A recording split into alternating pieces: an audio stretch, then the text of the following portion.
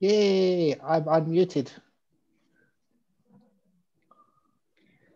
Ajahn, you got the same strength as the host. You can do whatever you want.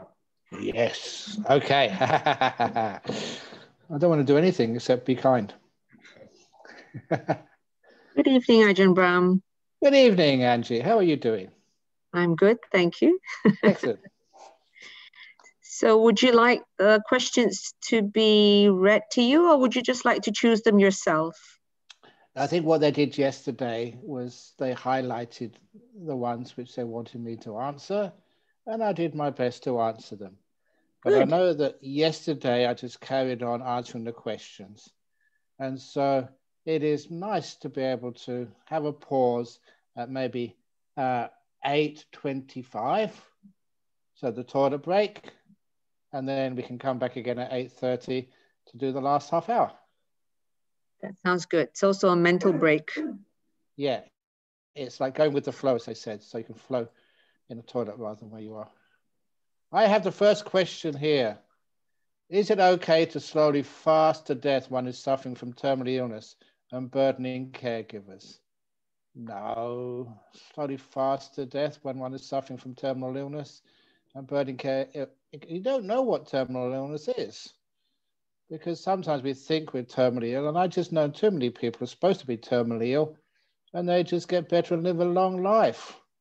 There's one of my favorite monks. He passed away, I don't know how many years ago, but he was sick with terminal cancer in Sirirat Hospital, just outside of Bangkok, on the other side of the river to Bangkok, being supported by His Majesty, the King of Thailand. It was called Ajahn Tate, a lovely monk. And the doctors said, there's nothing more we can do. You're going to die in a short time. And so he said, well, I might as well go back to my monastery and I can die there. It's about 20, 25 years later on, he died. He's a wonderful monk. So if you're suffering from a terminal illness, just enjoy your days and make the best use of them.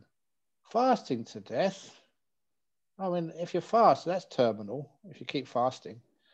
But just enjoy, take whatever food you can, and just enjoy those last days, because you learn so much in the last days of your life. They're very important days. So don't waste them and hurry them up by fasting to death. Just let nature take its course. And sometimes nature surprises you. Sometimes you learn so much those last days, and sometimes they're not your last days after all. So the future is uncertain. So don't fast to death, especially don't fast to death over Christmas. I had a big lunch today, so that makes me feel very, very, what's the word? Embarrassed. Okay, anyway, next question. Dear Ajahn, our mum has been ill since November 2019. Besides caregiving and spending time with her, is there a particular chanting and meditation we can do for mum? Yeah, thank you. Yeah, just don't know how ill she's been, but just give her lots of loving kindness and find out what chants she wants to do and teach her some meditation if she likes to meditate. Because even if you're ill, you can always meditate. I like telling that story that even when I was about 3 or 4 weeks with scrub typhus fever, and that's really, it's the same as typhoid.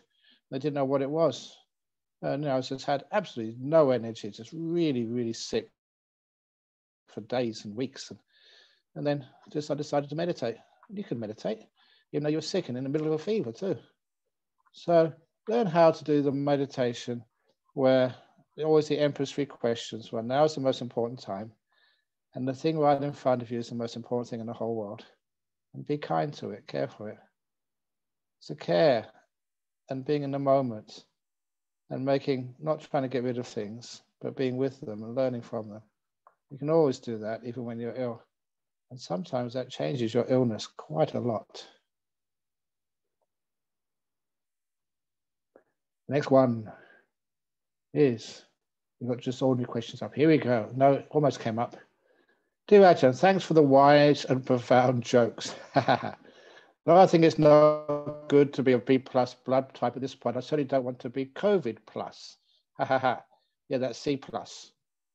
but but I must admit that during the COVID time, we had to go on lockdown for a few weeks over in Perth, but only for a few weeks. And I really, really, really thought that'd be an excellent opportunity for me to flatten my curve around my tummy.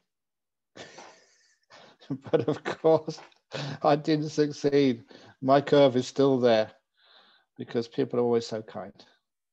I thought I could actually fast or eat less, but when people they risked everything to come and bring you food and lots of food, delicious food, how can you just say no to that? So when people offer you food, sometimes that's an offering of love and kindness, and it's just not correct to refuse it. So that question about fasting to death, no, people who really care and love you, they just want to make sure they offer you something. So please accept it so they can show their love to you. Anyway, hi Ajahn Brahm, how should we think about letting go of a miscarriage? Please enlighten us. Thank you. First of all, it's not your fault having a miscarriage. It's not anybody's fault having a miscarriage. Sometimes we have quite a wrong view of thinking life should always be perfect, that everything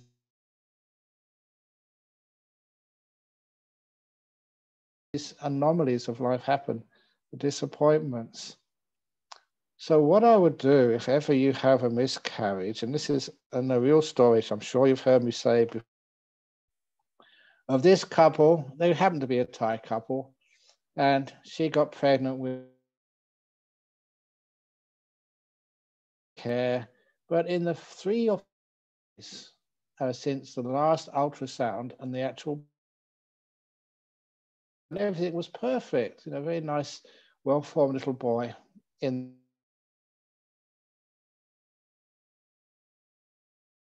days. The baby had turned in the womb and cut off the blood supply in the umbilical cord, so it was stillborn. It was a miscarriage. And so when it was actually born, this was actually just after it was born. So it was not really a miscarriage, but a stillbirth. You might call it a miscarriage, but they were just so disappointed. So close to having their first kid. They were stillborn. And I remember that because I did the funeral service for this little baby Charlie and had my photograph taken with it. It managed to get into the family album. And afterwards, I never saw this, but when they were talking about something else, the two parents took a ballpoint pen and drew a line on the baby's heel. Because according to tradition, if you have a miscarriage or a into your life, you will have another try, another go. And that's what happened to this couple. She was a healthy woman. It was just, one of those things which happens, a bit of a mistake, a very unfortunate mistake. And she got pregnant again. And this time she had really top care from the doctors because they didn't want a second miscarriage or stillbirth to happen. And that she gave birth to this wonderful girl. And first of all, the baby's gender had changed. And I often notice that if something unfortunate happens, like a miscarriage, it's no one's real fault, it's just unfortunate. Sometimes, that because the kid doesn't really get into this life, they have another go. When they have another go, they always get an upgrade. People like me to tell that story because got an upgrade from being a boy to a girl. It was called Annie. And I always remember Annie when she was a young kid. She was always hanging out with the boys. She really beat up the girls. She was really tough and a tomboy because she was a boy before. But anyway, she came back.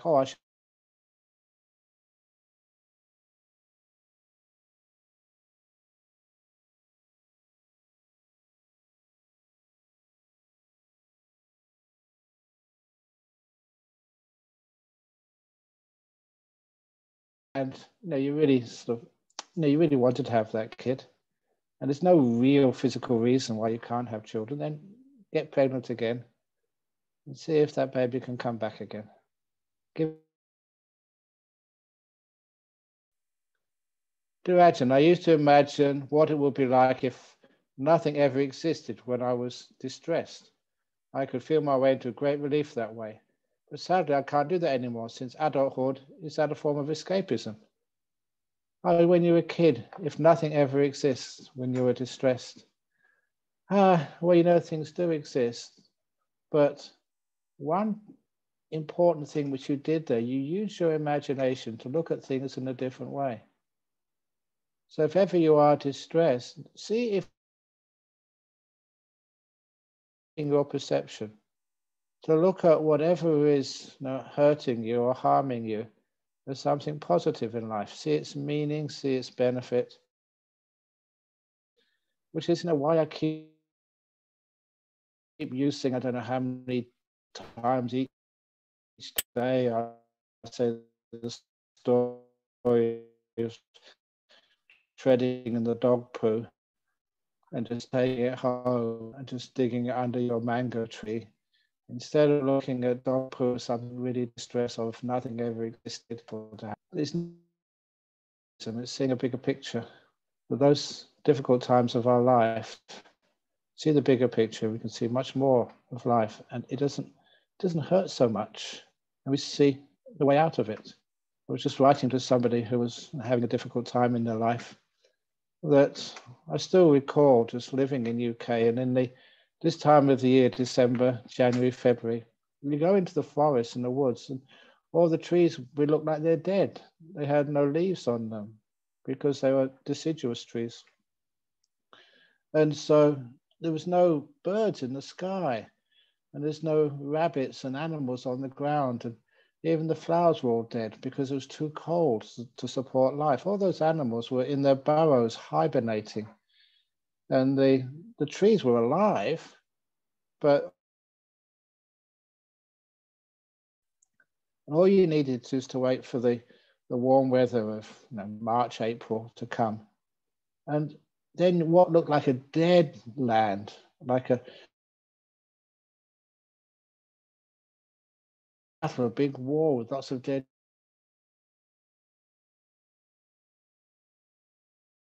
So inspiring, out of what looked like death, depression, grayness, no life at all, no beauty. All the trees burst out into green and blossoms, beautiful pink, white, yellow blossoms on the trees. And all the little animals just scurrying around in the grass, just enjoying themselves immensely. And the birds cartwheeling in the sky. And life was just, where did that all come from? Because a month or two before, it was like dead. Now it was alive again. Always remember that whenever things get very depressing and things there's no hope, remember just underneath that life is just waiting for some warmth to actually start to re-emerge. It re-emerges with such beautiful in life and color and energy. And you realize that even depressing stuff is anicca, it's impermanent. It's just the phases of life. And out of that emerges this wonderful springtime of hope and love and goodness in our world. And the two always go together. You can't have one without the other. And this is the beauty of living in such a land. Anyway, next question. How should view marriage and having children? After all, this ultimately create attachment. Thank you. Now you're asking an expert on this. I don't know why people ask a monk about marriage and having children.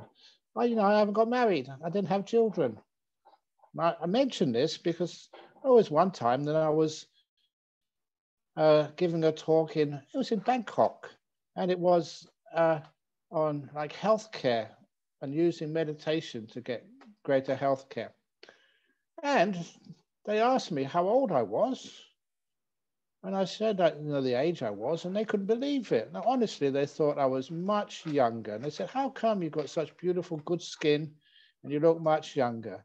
What's the secret of doing that? Is it meditation makes you have young looking skin and good energy? I said, no, because I have young looking skin because I've never been married. I got people laughing, that's how you get young looking skin, by laughing a lot. Depends, because sometimes you can look at it one of two ways. It does give attachment. If you're wise, you give energy and life to your kids, And then when they grow old, they'll leave you anyway. They want to go and explore the world. They will argue with you because they have to have things. They cause you a lot of suffering, not just attachment. And then after a while, you let them go. You give birth to them. You train them. And then you let them go. Just, I don't have children myself, but I have lots of disciples. And that's what so much time and energy. Teach them how to meditate, about the importance of keeping precepts and being kind. And then off they go. And you wish them well, you them back. Job is to give to them and let them take their gifts to wherever they wish in the world. And that's a beautiful way of looking at things. So if you want to get married and have children, if you know how to do it well, you're making this beautiful world, a beautiful life available, making sort of people, as person, they come into your families. So it means that you're making a very good channel for human beings to be born into this world and have a wonderful life, a good life. So there's a sense of giving, making, especially if you're a Buddhist or something and good person, you're opening up the opportunities for human life to many beings who would not get that opportunity otherwise. Okay, next question. Many Buddhists seem to avoid alcoholic drinks. Many see no harm in eating meat almost every day. Animals killed to eat their meat. The Buddha said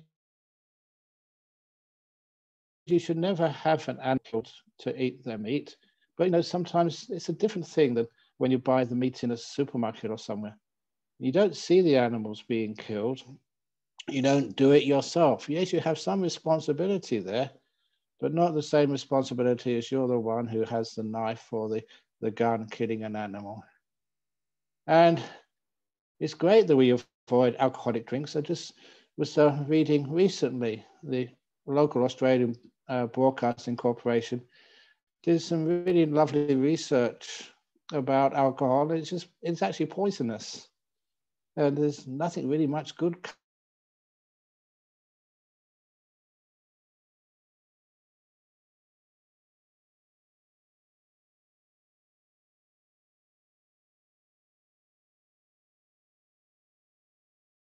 Same if you can give up eating meat, that's wonderful if you can do that. But some people can't. And the vegetarian food is not suitable for all types of people. And I always think that that's one of the reasons why when the Buddha's cousin, Devadatta, was also a monk, invited the Buddha, can we add some extra rules that even monks, he said, make it a rule that monks can't eat meat. And the Buddha refused. He said, no, I'm not going to make that rule. And sometimes I wondered why. And it was because it makes it more possible for all types of people to become monks and nuns, and to be good Buddhists, even if they cannot avoid eating meat. Anyway, hi Ajahn Brahm, what should I do when there's energy moving around my body? When my neck suddenly jerks forward, my shoulders jerk backwards, or it feels like energy is gathering and going to explode. It really depends on what time in the meditation these phenomena happen. Sometimes if it's moving around your body, just be kind to it. Don't get excited by it. And then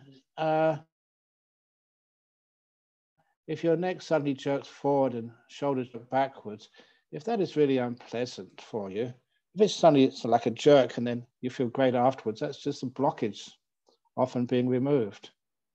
But if it feels like negative and painful, then that type of energy really builds up. Sometimes it builds up because it's the type of energy which should not be in the body, which should be in the mind, which is one of the reasons why when we meditate, I try to relax the body as much as possible, first of all. So there's not much energy moving around the body. It just feels beautiful. It feels relaxed. Everything's at ease in the body. Then you can let the body go. As I was saying this morning, then you can have your peaceometer relax your peaceometer. Then the energy doesn't start moving around your body at all. No, it's just, and you don't go jerking around all over the place. Instead, you're just really inside and you're almost perfectly still. And it's amazing how easy it is to be still when you let the body go. It's just natural. And then when you go into the mind, you get, through the breath, you get the delightful breath, and you get to the nimittas. Those are very high energy states, but it's in the mind. And that's where the energy should be. Sometimes we get that energy, which should really be in the nimittas and the deeper meditations, and it's in the body. And that causes problems. It's good energy, but it's in the wrong place. So just go back into the way you meditate and see if you can relax the body first of all, and don't rush that part of the meditation. So the body is really relaxed, and so it can disappear. And then when you get these wonderful energies, they're in the mind, they can be incredibly strong, but they don't move you, they don't physically move your body. You just enjoy the high energy bliss in the deep meditations. Next question, is it recommended for meditation beginners to meditate while lying on the bed and try to be at ease and relaxing the whole body? You can try that. There's nothing wrong with meditating on the bed, but please do not meditate in the same position you go to sleep in. So when I meditate laying down, which I don't do that often these days, but sometimes I do, I always meditate laying on my back, because I've saved that posture for meditation. But going to sleep, I either lay on my left side or I go to sleep. So when I lay on my back, it's like psychologically, my body is telling my mind, I don't want you to go to sleep now. This is meditation time. So I have a posture, laying down posture, which I just use for meditation, not for sleeping. So my mind is clear what it wants to do, what it needs to do. And I also often don't use a pillow if I'm meditating on the ground. Again, so it means that it's not sleepy time. And so you can do that if you wish, and it's not a problem at all. But if you do meditate in the same position where you go to sleep in, you'll soon start snoring, and that really disturbs other people. So see if you can find a posture where you don't go to sleep when you're meditating. Okay. Meditation experience with Ajahn Brahm started with really relaxing meditation. I felt peace, and suddenly I do see a huge firework energy hitting hard towards me and shocking me. Can you please explain to me if this is a nimitta? I ask on celestial yesti. Don't know what the celestial yesti is, but anyway, quite likely it's a nimitta, but it was a bit too much for you and you didn't know how to deal with it, hitting hard towards me and shocked me. Next time that happens, just allow that just to come in and don't resist it at all. If you've got no resistance, it doesn't hit hard. It just goes right inside and you enjoy it. You felt peace, relaxation, and then this suddenly happened. And maybe a bit too sudden, and you didn't know how to allow it to come in. It would have given you lots of happiness and joy. So see what happens next time.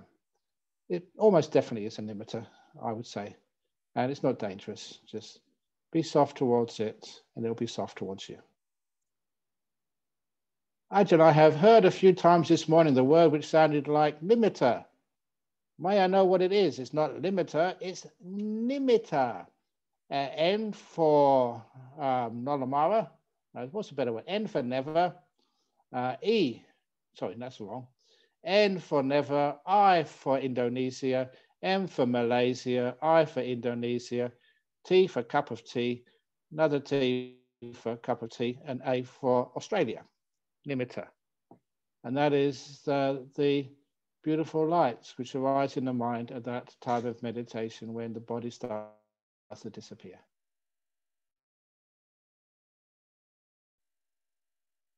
Bhante, how can we differentiate between passion and lobha? Well, right now I'm really interested in developing business, but afraid of lobha at the same time. So this is, I am passionate about many things. I'm compassionate, dispassionate, and probably a few other passions around there. But it really depends. Passionate is really just putting a lot of energy into what you're doing, making it work. And sometimes there's no greed in it. You don't get anything. I don't get anything out of whatever I do. Just more headaches and more work. It's supposed to be Christmas. It's supposed to be having. This is the first Christmas I've had in Bodhiyana monastery for years. But it's no holiday because I'm working very hard, but I'm enjoying what I'm doing. So you put passion into what you're doing. So if you're going to start a business, make sure it's a right livelihood type business. In other words, it doesn't harm other people. It's not exploiting other people or taking advantage over weak people, but it's something which is good and kind and adds to the services we can give to one another in this world. And then it's like a good business. And of course, to make the business happen, if you decide to do it, as Ajahn Chah always taught me, whatever you decide to do, give it everything you've got. If you're giving a talk, really give it everything. Don't give it like with half a mind and the other half a mind wanting it to finish. Just give it everything. Put yourself totally into this. So if you're going to do a business, give it everything you've got and see if it works. But just make sure it's good. And that's positive. That's right effort, right energy. And it's right livelihood as well. So give it a go. Bhante, if jhanas are the bliss of liberation and renunciation, isn't that the same as attachment to rupa jhana, which is one of the 10 fetters? Yes, it is, but they say the jhanas aren't the bliss of liberation. The bliss of liberation is tasted in the jhana. This is the Sambodhi Sukha. So you have a taste of liberation there. It's not the liberation itself, because you have to and to totally let go, but it gives you an idea what it feels like to be liberated. And attachment to the rupa jhana, which is one of the 10 fetters, yeah, that's one of the 10 fetters, but that's the fetter which non-returners have. And non-returners are that close to full enlightenment. And if that's the only fetters you got left at the end of this life, you'll get reborn as an anagami in the Sudawasa, the pure abodes. And there you'll just stay there and never come back to this world. And that's where you pass away. So it is an attachment. It's a very small attachment. And there's a tiny thing which is left. And so as many monks which I know, they always used to say, don't worry about that one. That's not the attachments you should really be concerned about. It's the other ones like, the coarse greed and ill will and wrong views. Those are the ones which are really you should work to eradicate. Namo Buddhaya, Ajahn. Oh, from Indonesia. Namo Buddhaya. When meditation enters a happy breath, suddenly sees another life. Is this the nimitta? I don't know what you mean by another life. If you think that's a history of your world, maybe a previous life, I'm not quite sure.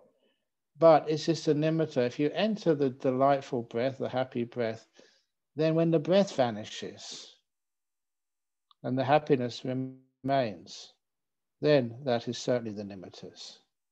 So the question isn't really clear enough for me to say exactly if it's a nimitta or not. But if it is a nimitta, that is when you're not watching the breath anymore. You've gone beyond the breath. And sometimes people always think in breath meditation, you should always be with the breath. And that's wrong. The breath is like the main vehicle you use. If ever I travel to Singapore, I go in an aircraft. But I've never actually landed the aircraft in the Buddhist fellowship in the Yeo's building. You get out of the aircraft in the airport, and then you go by foot or by car, to the Yeo's building. You change your vehicles as appropriate. And then when you get to the car park, you get out of the vehicle and you climb the stairs in your shoes. But before I get actually into the building, I even have to take my shoes off. So different vehicles for different parts of the journey. Aircraft to go overseas, cars to go from the airport to the center, shoes to go up the stairs, and then barefoot to go into the building. Different vehicles for different parts of the journey.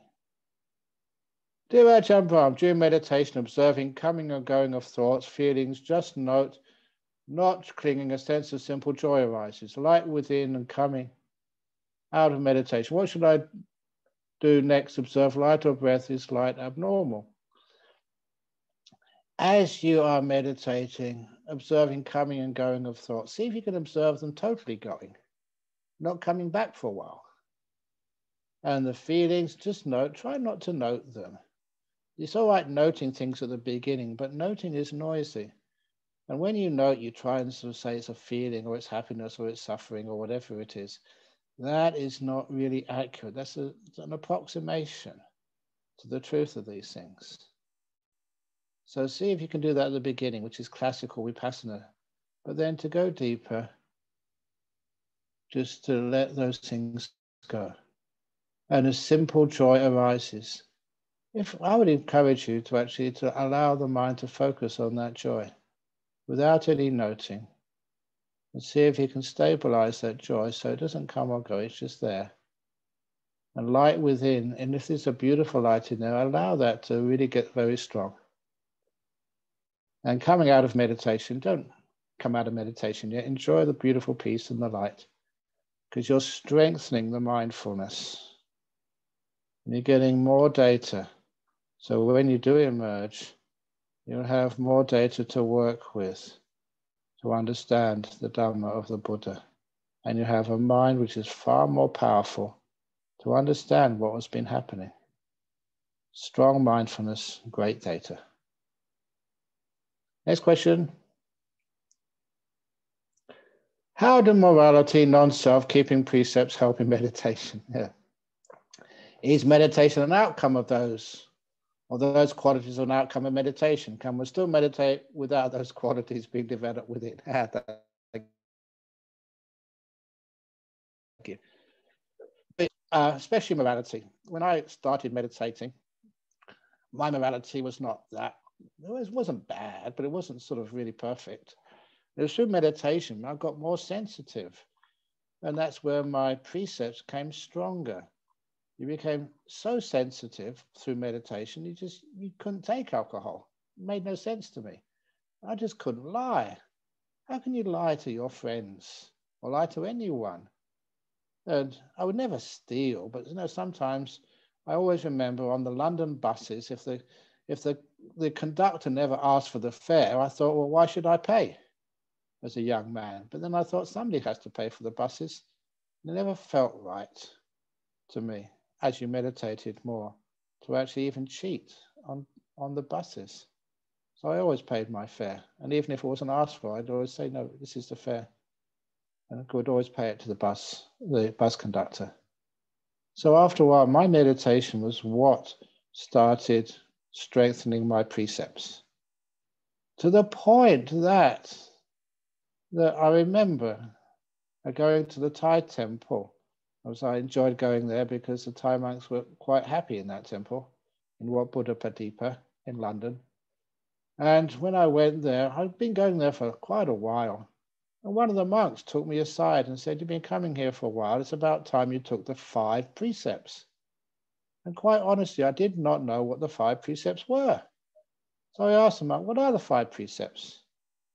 And he taught me very quickly, not killing. I didn't kill. I was a vegetarian then. And not stealing. I said, I never steal. Not committing adultery. Did I have a girlfriend then? But if ever I had a girlfriend, only one at a time. Couldn't afford anything more than that.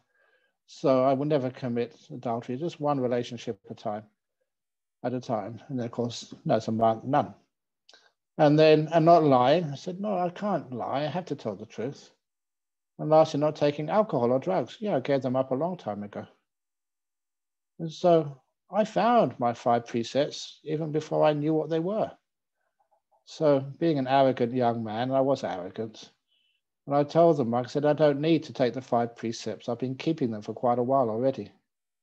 So I never actually took them from that monk, because I found them out myself through my meditation. And so, but the meditation helps the morality, but the morality also helps the meditation. Because what happens in morality, you're renouncing, you're letting go of this, what I want to do, because it's going to harm and hurt others. And it is that letting go, which allows you to get into deep meditation. You're letting go of control. First of all, you let go of controlling sort of others for your own happiness, then you let go of controlling everything. And when you let go of control, that's when meditation really starts to happen. It's knowing that meditation requires what we call renunciation. And when we do renunciation, letting go, precepts are the easiest thing in the world. And so is meditation. Okay, next question. Dear Ajahn, I'm still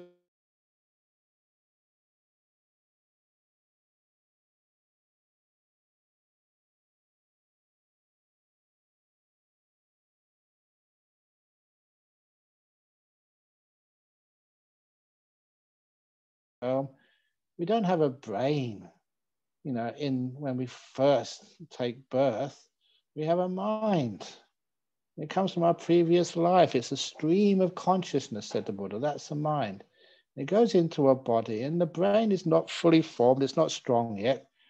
And it does seem to be, just from what I've seen, not really research, is it takes about 6 or 7 years before the brain really takes over, the physical brain. And that brain is very much conditioned by your country of origin and your race and stuff like that. A good example of that is one of our committee members. She was Sri Lankan, and her son, when her son was born, would insist on eating Chinese food with chopsticks. And what's going on? You're Sri Lankan. Sri Lankans don't use chopsticks; they use their fingers. But anyway, the child insisted on that for the first 5 or 6 years. Because obviously it was came from Singapore, Malaysia or somewhere. But then afterwards, they started eating like Sri Lankan food, the Sri Lankan way. So the first few years, we're very much conditioned, just by our previous life. And sometimes we can remember details of that previous life. But after 6 or 7 years, that all tends to disappear as our brain in this life takes over. And the same when we pass away, when the brain starts to stop working or gets diseases, and then the very end of your life, when the brain starts to not function anymore, for some people, the mind is still very strong. And this is what we call that, I've given talks about this before, the terminal lucidity. When their brain is just basically dead, but they can open their eyes and talk to people. Their mind is very clear. People with Alzheimer's, they're not supposed to remember anything, but the last few moments of their life, open their eyes, they can remember everybody. This is where the mind is taking over. The brain is shot, done, gone, finished. Then the mind has the opportunity to assert itself again. So the mind is something totally different from the brain. But it seems to be in this human life, the brain takes over for so many years of our life. But sometimes when you meditate, you can get access to your mind. And if you meditate and get access to the mind, not the brain, but the mind, that is when you can start remembering previous lives. The previous lives' memories are not stored in the brain. They're stored in the mind. So then you can actually remember where you came from. Next question, how to find our inner peace in a turbulent world? That sounds like a good title for a talk. In a turbulent world, the world is sometimes turbulent. But only when you start thinking about it.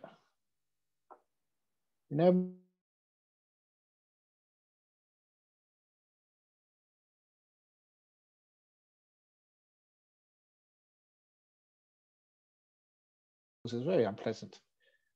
And on one meal a day appeared, and Ajahn Liam took over and said we put the earth in the wrong place. Another 3 days of work. And then Ajahn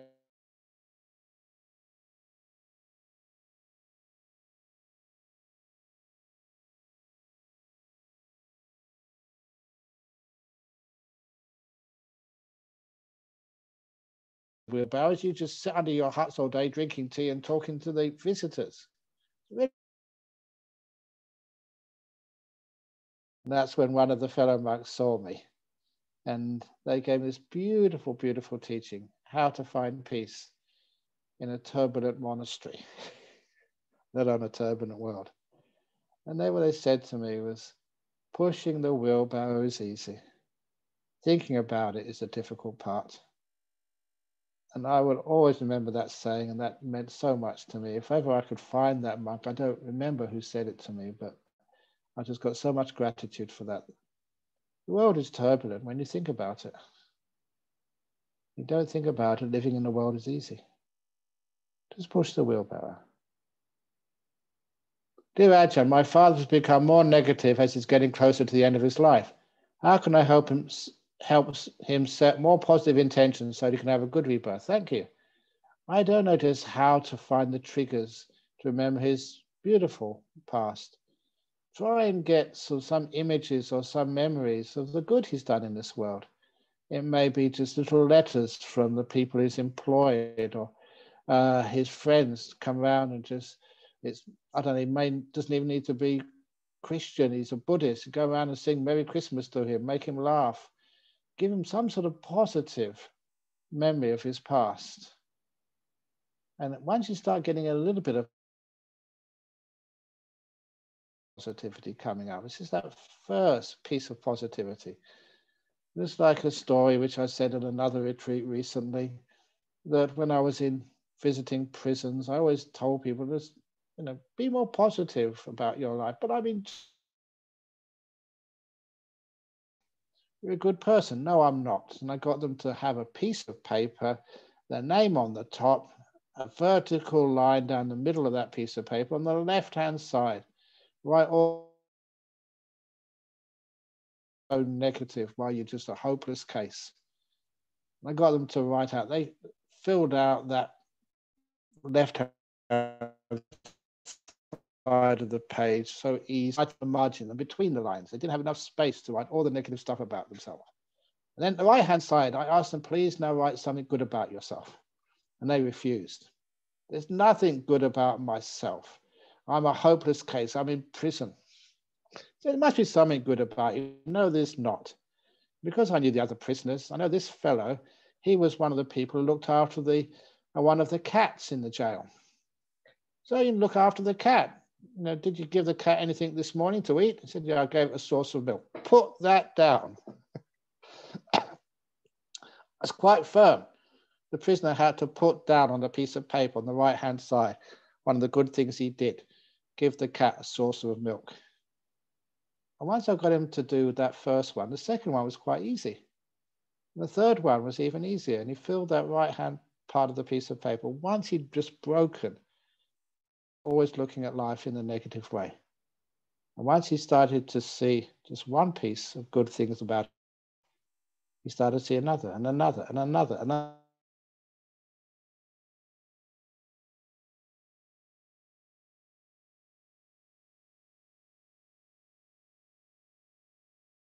Just go and photocopy it, laminate it or whatever, and keep it with you. To remind yourself you're not a bad person. Find something just to make him see what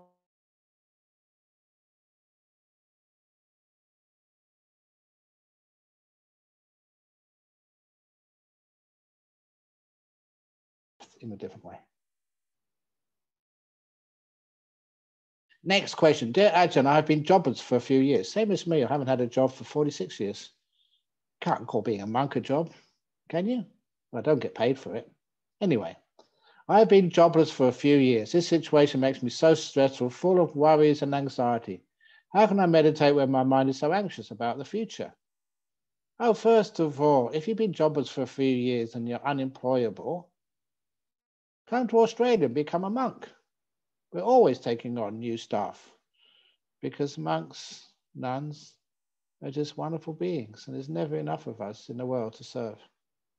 But anyway, if you've been jobless for a few years, you never give up, because the economy comes up, goes down. You can get some more education to enhance your skills, do different things. Don't always do the same thing, and then you can make yourself employable. And hopefully, if you join societies just like the Buddhist Fellowship or Bodhiyana Singapore, the Brahm Center, or the BGF, or APASICO, all these other wonderful organizations. You talk to people, they can find you a job. There's always no jobs to be had if you're really committed to them and you really want to make sure that you can actually give to that organization and you have something to give. And next question, and I don't know if these answers are any good, so if they're not so good, you can always ask again or just say, Ajahn Brahm, that was the worst answer I ever had, because it's very hard to offend me. Anyway, next question. Hi, Ajahn Brahm. Sometimes I don't know why, but I just feel so sad for no reason and empty with such void in myself. I feel very lost without any solutions, and I'm frustrated because there isn't a clear way out of this. Please give your thoughts on this. You feel so sad for no reason. First of all, it's okay to feel sad for no reason. You feel you have to feel happy like everybody else. Because that was the story behind the very first grumpy license I ever gave. There was a lady in one of my retreats in Perth who said almost exactly the same. So I always feel sad for no reason. And it really upsets me to see all these other people on your retreat smiling and looking happy. And I feel just so miserable and such a failure. What can I do? And it was one of the interviews which I was giving. So I said, just wait for 3 moments. And I went, turned on my computer and just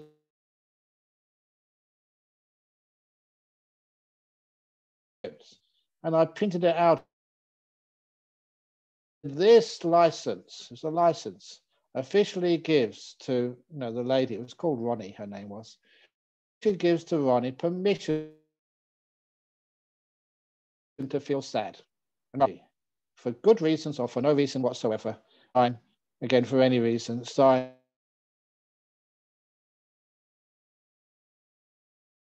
permission to feel sad. She smiled and was laughing for the retreat.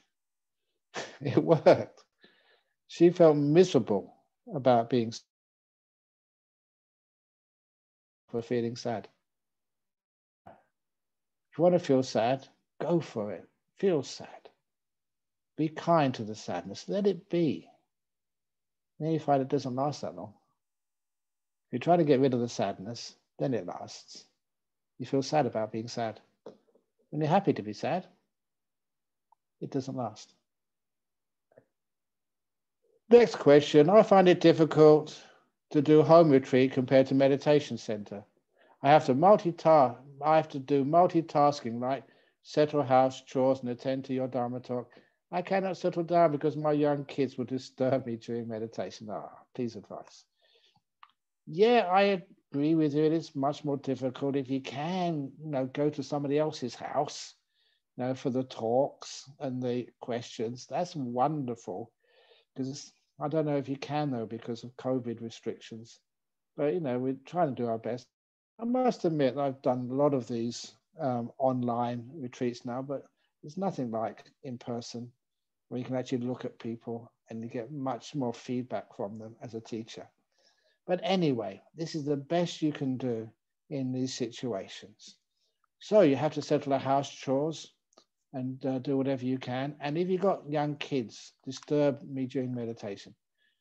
There was this one lovely story of this lady with young kids here in Perth, and she had a similar problem. Whenever she wanted to meditate at home, her young kids would just say, Mummy, I need a glass of water. Mummy, I need to go to the toilet.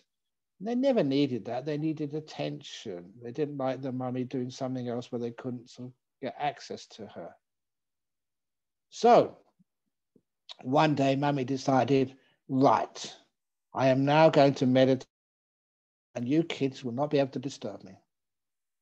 So she got the water, made sure they'd been to the toilet beforehand. But still, as soon as she closed her eyes, Mummy, I really need another glass of water. Mummy, I need to go to the toilet, please. And she just ignored them. She carried on meditating.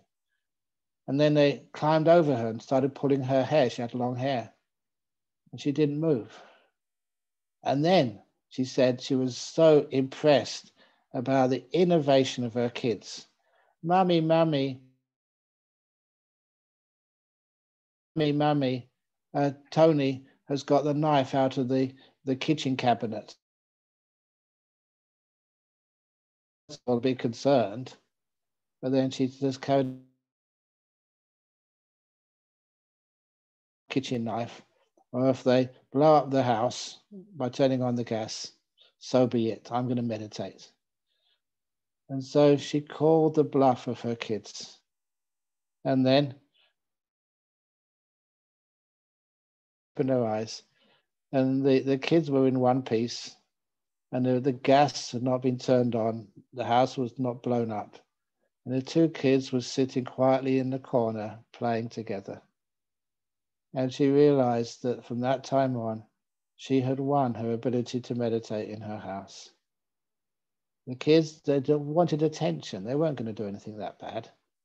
And when she said, no, I needed my meditation time, the kids appreciated that. And of course, she was a much nicer mummy after her meditation. So sometimes you need just to do that, to sit down, give priority to your meditation because you really need it.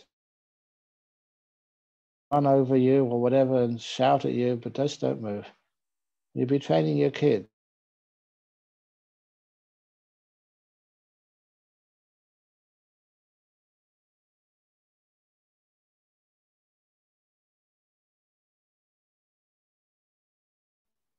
Okay.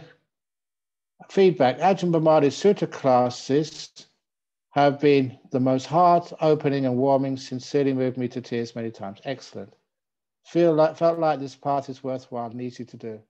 Is it due to heavy karma that one cries at Sutta Dhamma talks? Thanks, Ajahn. No, it's not just due to heavy karma. It's just sometimes you hear some talks, some explanations, and when you see beautiful things, it does. It just make you emotionally prone to tears.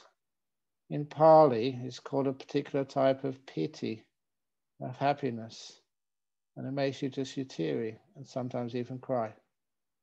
So this is never suppress those tears. Let them come and enjoy them to the max. It means those Dhamma teachings are really reaching you. Okay, one more question and we have toilet break. Dear Ram, if we have thoughts of harming other living beings, we'll bring harm to ourselves. However, when I'm bitten by mosquitoes, it seems to be more harmful not to get rid of them in case of malaria. How to apply the Buddha's teaching?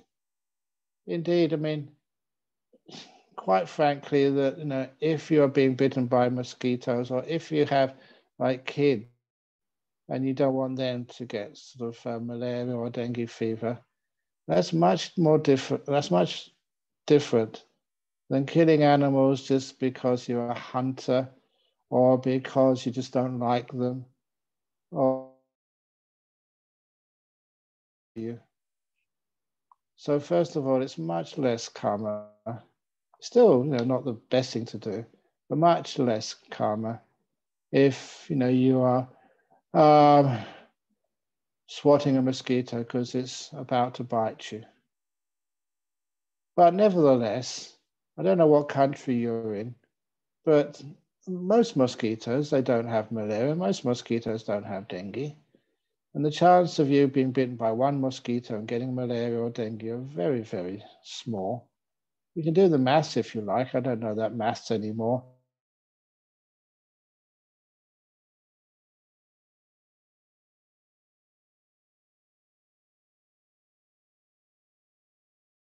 Mosquito bite me. It's only a small bit of blood and I wish you happiness and well-being. So they bit me and then just took the blood and just flew off. And a nice little mother mosquito. I saw it with this big fat belly with my blood in it. And it was only a little itch, which I had on my skin. And you let them fly off. It was like loving kindness. So if you're actually in a house, make sure you've got lots. Make sure you wear the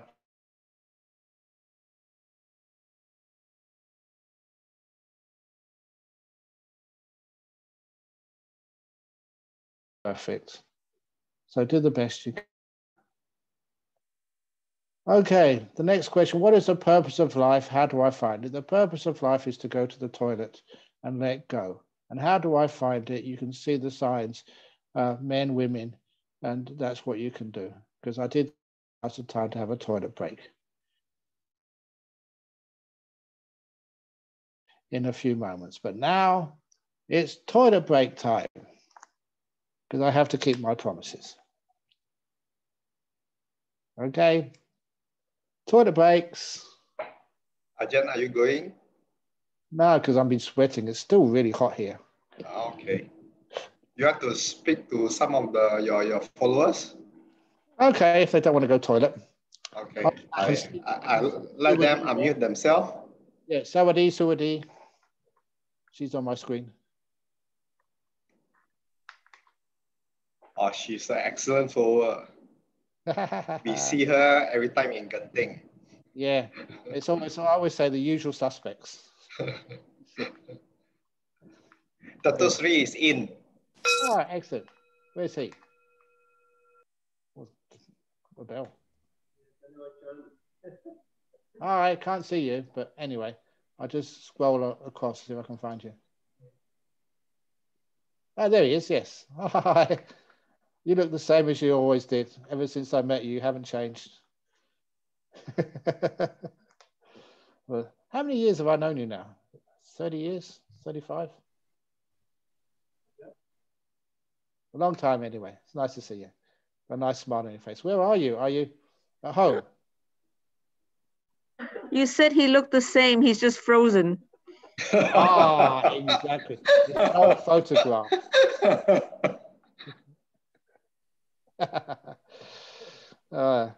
You know, sometimes that I'm supposed to be a monk. But, you know, sometimes it's nice to see you again. Just associated because this is my role as a Buddhist monk. It's your role as, you know, looking after the BGF, and Angie's job as looking after the Bodhiyana Singapore and the Brahm centers. And many of these people. Are you going to the toilet? Me? Nah, Yeah. don't go to the toilet. No, the reason is because it's still really hot in Perth today. It was just, again, up to just under 40, 39 degrees, and it's still really hot. So when you're hot, you know, you just have to keep drinking. You don't go to the toilet very much. Because, you know, Might just stand up and stretch. I don't know, I'm just happy sitting down here. I see that is Lady Linda London. Is that a nun? Looks like there's a nun. Oh, yes, hi. Hi, Ajahn Brahm. Yeah, it's me, Anon. Yeah, excellent. Great. Nice to see you. Nice to see you. Excellent. Where are you living? Oh, Damadina. Singapore. Oh, excellent. Great. Nice to see you. How's Singapore treating you? Yeah, it's good. Miss Jana Grove. Oh, yeah. Well, Jana Grove is still there. Actually, they're having a retreat there for some of the Sri Lankans having a retreat, and the person giving the retreat is giving it sort of online. So a big screen there, and they're seeing the person give it online, like you're seeing me online. But Jana Grove is still really doing well. And now, actually, we're also starting to build a retreat center in the Melbourne Monastery, Newbury Buddhist Monastery.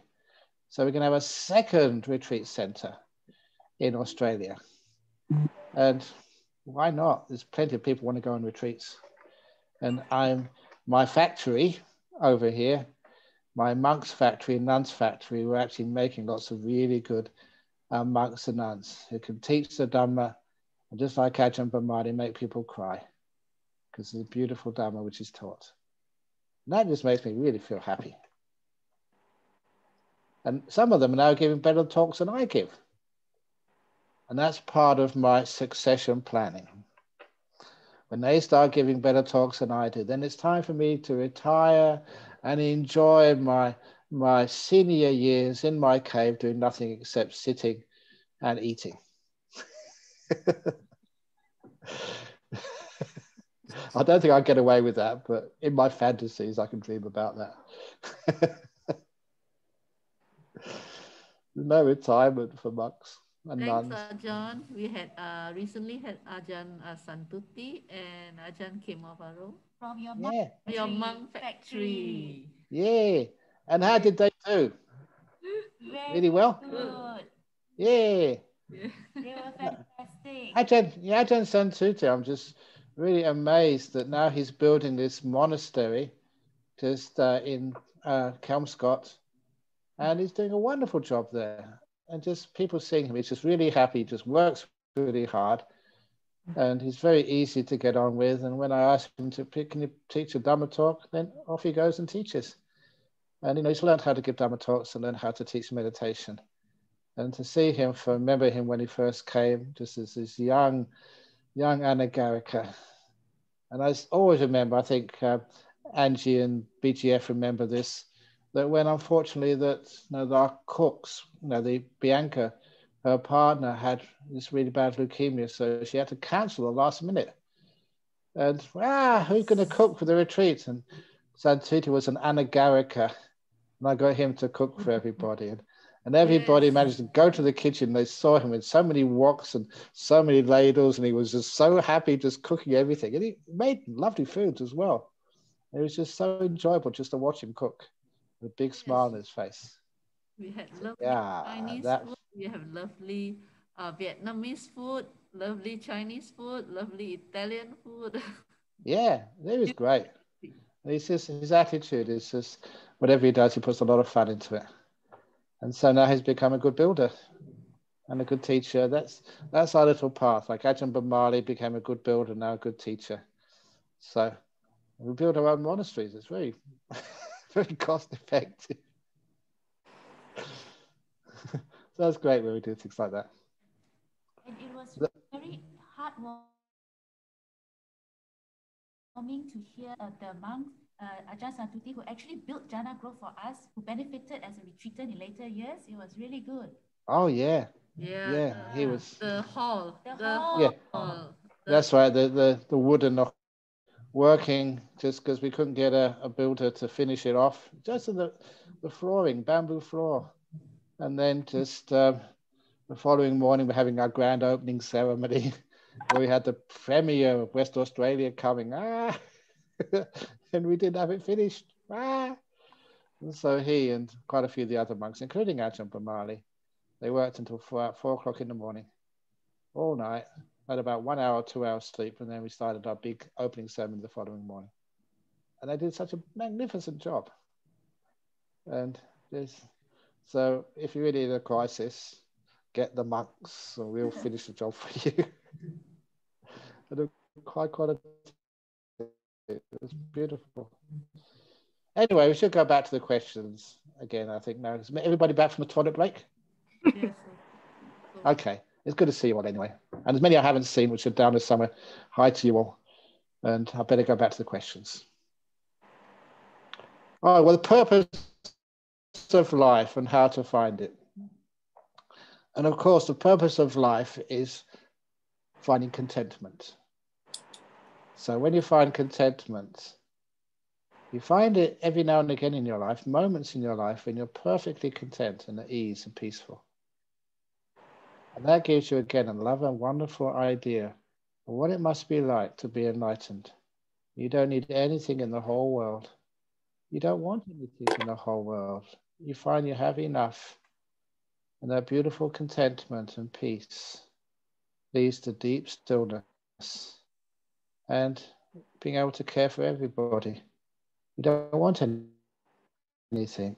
You're at peace, at ease. So you can give this beautiful sense of invitation into the present moment to everybody. That is your home now in peace. It's big enough to invite all your friends and associates to come in. And how you find it. Oh, you find it in so many different ways, but meditation is the best way to find contentment. To find out, what do I want? What do I need? Not much.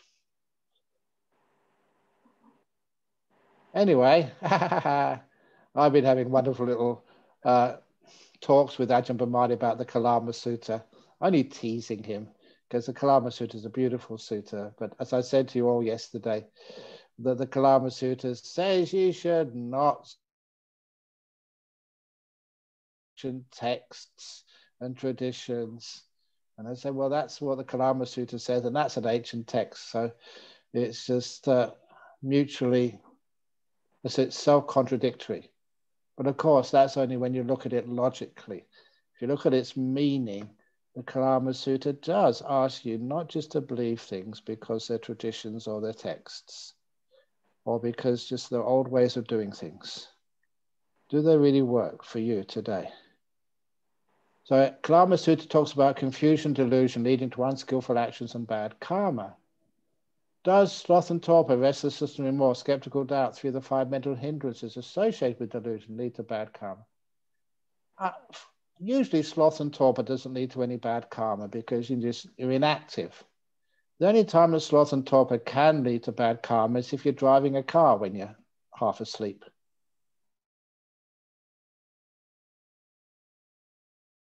Now as a student, and he said that he's not afraid of death, that he wants to die like his uncle who died in his sleep. Would you like to die in your sleep? But anyway, he said, I want to die in my sleep like my uncle, not screaming and shouting like all the passengers in the bus he was driving at the time. Okay, that's a funny thing. I don't know if it worked or not, but I've seen the wonderful nun is smiling, which is... Anyway, restlessness and remorse.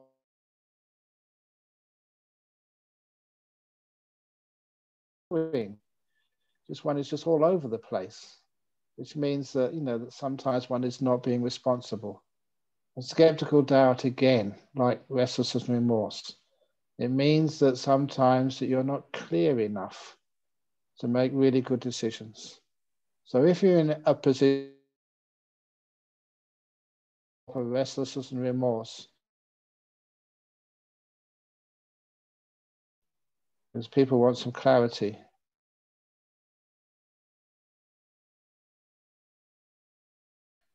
And sometimes people don't know what to do and which way to go. Who are in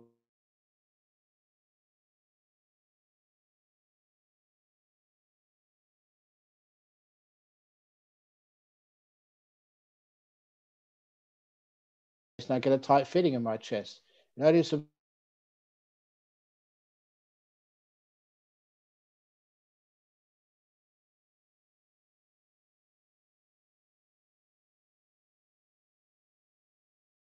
allow the breath to come. And then when you focus on the breath, your chest is not tight. Ajahn, I tend to avoid my anxieties when meditating today, found a mixture of emotions gathered around my chest area. I was wondering, how should I face and deal with it? Thank you. Oh, you may not expect this answer, but I would say avoid your anxieties even more. So when you're meditating today, go past the emotions gathered around your chest area. Just relax the chest area. Don't worry what the emotions are, and go into the body being really, really relaxed. And then the mind getting relaxed. And when you come out of the meditation, your awareness is so much stronger. It can penetrate exactly what are those emotions. Why do they affect my chest?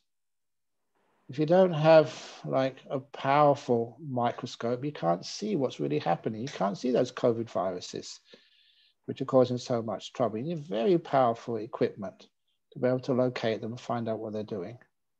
And that's most similarly for when you have strong mindfulness. You can look at things which are happening in your body, like the tightness in your chest and the emotions causing that, and you can find out exactly what they are and deal with them appropriately. But we need to get that strong mindfulness, first of all, free from the hindrances.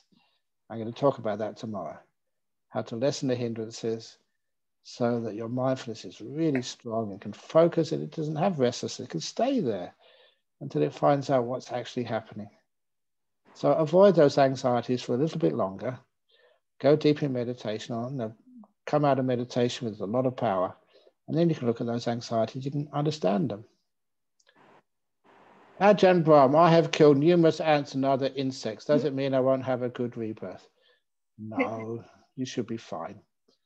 The thing is, if you get guilty about that, then you won't have a good rebirth. So sometimes, see if you can let go of that. I don't know why you killed the ants and stuff in the past, but sometimes maybe it was because you were very young, a young kid, you didn't really know what you were doing.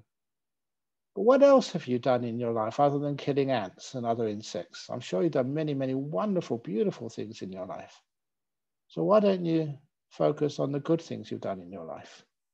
If you focus on the good things you've done in your life, especially as you're passing away, then those good things in your life, which are huge, will give you a wonderful rebirth. So a lot of times it depends on what you focus on and what you start thinking about are those last moments of your life. You have done lots of good karma, so focus on those and forgive. For you, it means to decide, I don't know.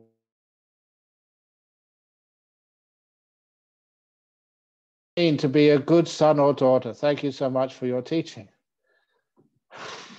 I don't have a son. I don't have a daughter. So what does a good son or daughter mean? Whoa. What does it mean to be good? That was many, many years ago. I think it was a couple of Buddhists in the United States. And they had their first child. And they said, now, how can we bring up our child? They didn't want to indoctrinate it with Buddhism, but they didn't want to not teach their child about Buddhism because they found so much benefit in it themselves. And should we let the child find out for themselves, or should we train them? How much should we teach and how much would we train them? And the monk gave this beautiful answer. He said, just train your children into just two things, and to be honest and to ask questions. Just those two things, honesty and investigation, question answering. I thought it was a very wonderful answer, which he made up on the spot. Because honesty is so important in life, because without honesty, how can you ever be good or find out the truth in life? Instead of what's true, you find out, what is convenient for you, or just what creates pleasure for you. There's no truth there at all. Can I? Okay, when I have these jokes come into my head, I can't help but tell you them. Here is this joke. Please, if I offend somebody, I apologize, but it's a nice little joke. This was the three people. There was Superman and Snow White and Pinocchio. This was in Los Angeles, just outside of Hollywood. Snow White, Superman, and Pinocchio were walking down the street, and they saw this big sign which said, beauty contest. So Snow White said, I'll have a go at that. People say I'm beautiful. So she went inside, and 5 minutes later, she came out with the first prize, a lot of money. Very happy. Yay, I won. And they walked a little bit further down the road, and there was a big weightlifting contest. And Superman said, I'll try that. And so Superman went in, and he lifted up the weights, and he won the first prize. He was Superman, for goodness sake. He came out with a big smile on his face. And the third competition was the greatest liar competition. And so Pinocchio went in, and 5 minutes later, he came out crying and sobbing. And he said to the others, he said, who is this Donald Trump fellow? Okay, a few people thought that funny. I get into trouble with some of these jokes, but anyway. So anyway, bring up your son and daughter, be honest. It's really, really, really important. And ask questions, which means then your children can find their own truth. If you want them to be a Buddhist, ask questions. If Buddhism is a good religion for them, they'll be honest about it. They won't stop until they find out a truth which satisfies them because of their honesty. So you're equipping them to discover their own path, honesty and questioning. And they will not stop until they find something which is very truthful and satisfying for them. And also the rest of their life, they're always questioning and honesty, which means that will be equipping them to be good children, and you'll be very proud of them. It takes a lot of work, but it's good for them. defined as sexual misconduct. Now, in the precepts, the sexual misconduct change from the places where you're staying in. Of maturity, for different age limit for maturity, but in spite of purposes that you're not exploiting your partner. In other words, if you're their teacher and they're your student, you shouldn't have any sexual contact. It's a teacher-student relationship. Sometimes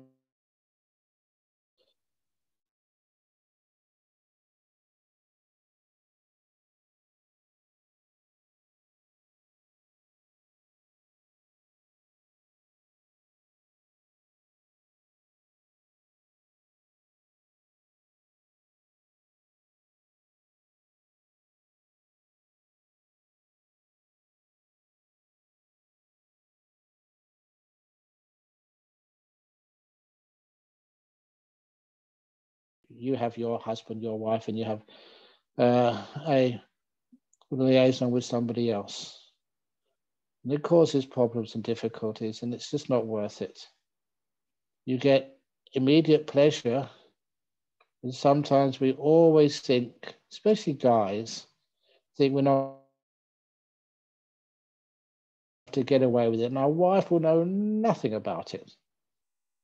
And of course, remember, who was it? The head of the CEO, I think in Iraq some time ago. What was it? He was the head of the CEO.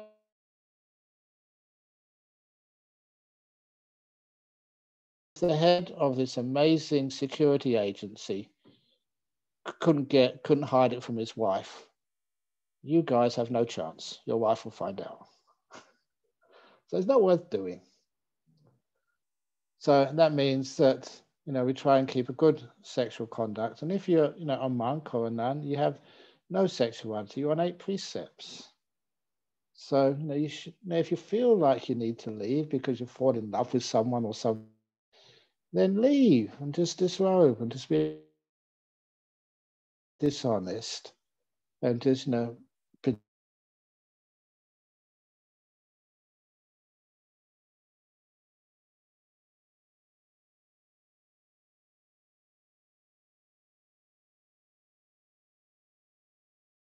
just one moment, the best duration for each sitting. 1 moment long. So don't think about time. Just be in this present moment. And stay in this present moment. And don't come out of this present moment. And that's the best duration. And if you're enjoying it, carry on. Sometimes I meditate for hours, sometimes for 5 minutes. It depends what I need. Wouldn't kindness, generosity breathe in sense of entitlement? Not if it's real kindness. Real kindness is like giving. Generosity, again, it's another type of giving. Just when you see somebody needs something, then you give it to them. And the best type of kindness and generosity is giving generous gifts like blind. In other words, they don't know where it came from. It's a donation or a kindness which comes. You don't want any recognition. You just give it for the sake of giving. And back in return, you want your name on a hall. This hall was done at all. That's buying advertising rights for your ego, I call it. But if it's got no recognition of who gave it, but people just gave this amazing donations with not wanting the name to be put up in lights, that's the best type of giving. And the entitlement is think you deserve these things. And you don't deserve them. You just people have the opportunity to give, but you don't demand anything back in return. And I think you all know that I raised lots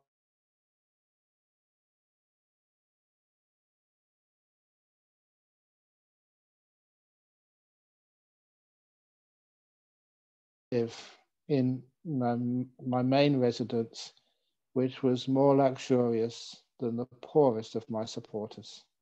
I take the poorest of my supporters' standards and I make sure I lived a more simple accommodation than them, which is why I live in my cave. And many of you have seen my cave. It's about 3 meters, like a hemisphere. And that's my cave, and it's very simple. And there's hardly anything in there. There's electricity. I'll agree. It has a cork floor, a mattress on the floor, but it hasn't got very much. Because I did that as, you know, my vow to live a simple life. Otherwise, I wouldn't feel correct if I had somebody who was just living in a hovel, donating so I could live in a cave. That wouldn't be right. It wouldn't be fair. As a monk, I'm not entitled to anything except what we call the 4 requisites. And those 4 requisites are living at the root of a tree, rag robes, alms food, and lastly, for medicines, things like urine. And the Buddha kept on reminding us of that. That's all you really need to survive as a monk. Anything more is just extra. So I'm not entitled to anything. And that means that whatever extra comes is really extra. And I usually like to give it to others rather than keep it for myself. Even today, it's a hot day, you know, I got given an ice cream. And I got given an ice cream, a little cone ice cream.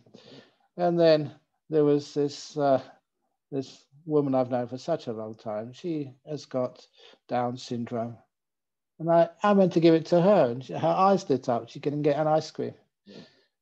And then people say, oh, no, it's for you, Ajahn Brahm. Oh, can't I give it away?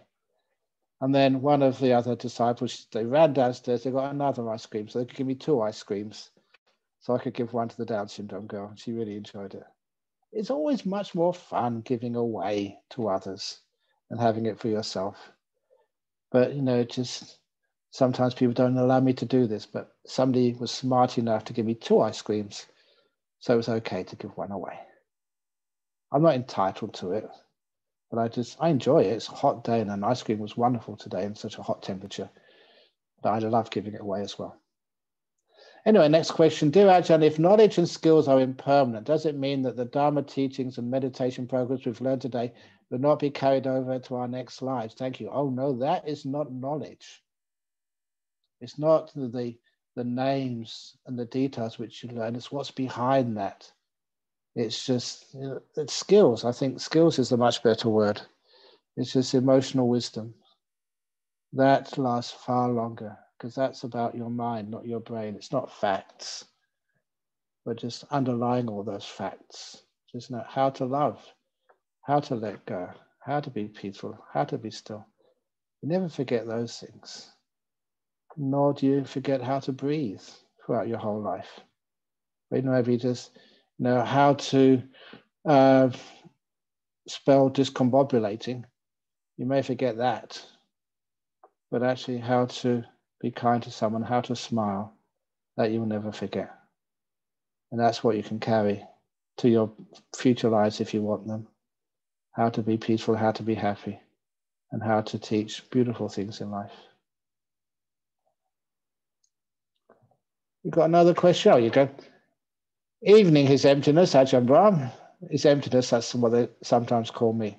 Sometimes they call His Holiness, but Holy, being, no, not holiness, like being empty inside.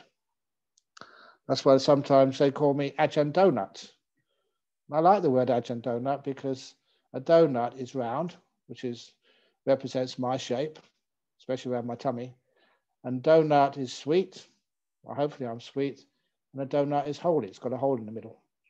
So that's a very appropriate word for Ajahn Brahm, Ajahn Donut. When nimittas arise, do I focus on them or continue with my breath as an object? You don't make a choice. Just let that mind decide. So if nimittas arise, quite naturally your mind will want to focus on them. So don't you make the choice. You let your mind decide, which usually means focusing on them. You don't stop the nimittas by keeping on your breath. You don't do anything. You're letting go now. You're just a passenger. When you're a passenger, even going on an aircraft. If you remember going on aircrafts, your passenger going, you don't tell the pilot, oh, can you please, go closer to the Himalaya mountains? I'm just passing them. You're in your seat. You can't have any control at all. You're just watching through the window. So just like you're meditating, you're watching through the window of your mind. And just see what happens next. You don't try and control anything. So you don't decide to focus on the nimittas. You don't decide to focus on the breath. You let go and see what happens. Dear Ajahn, all my friends are intellectual, materialistic, and only talk about worldly, ambitious matters and plans. Today, Ajahn Brahm is said to associate only with the good. So what should I do about my friends? Oh, they're not that bad. They're intellectual, materialistic. If you don't associate with them, then they can't associate with the good. It means they don't associate with you. So they're intellectual, materialistic, but use intellectualism, materialism to teach them about Buddhism or teach them about meditation.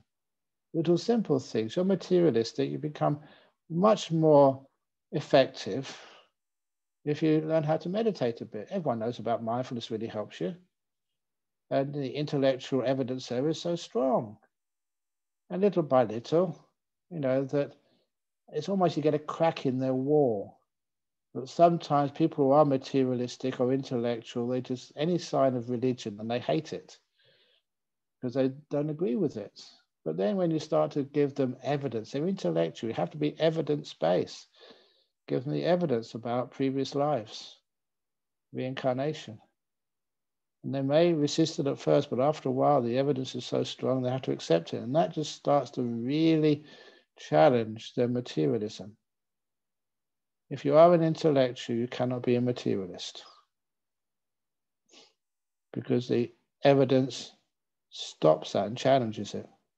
So little by little, if you associate with them, but really know what you're talking about, then soon, basically, you can convert them to being far more kind and loving and spiritual, religious, if you like, simply because the intellect points that way.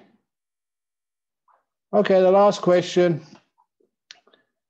Dear Ajahn, how hard, easy is it for humans to go to lower, higher planes? Are humans mostly reincarnated as human or not? In the old days, it was very difficult to get reincarnated as a human because there was not that many spaces available. Like going to university in the old days was really, really difficult because there wasn't so many good universities. But now it's so many universities, it's easier for your kids to go there. There's more spaces. The same with the human realm. There's many more spaces right now for human beings as our human population on this world has increased enormously. So right now, it's not that hard to get reborn as a human being. And it's very hard to get reborn in the animal realms because the animal realm has just really been reduced. But in the heavenly realms, it's really up to you if you really know how to do this.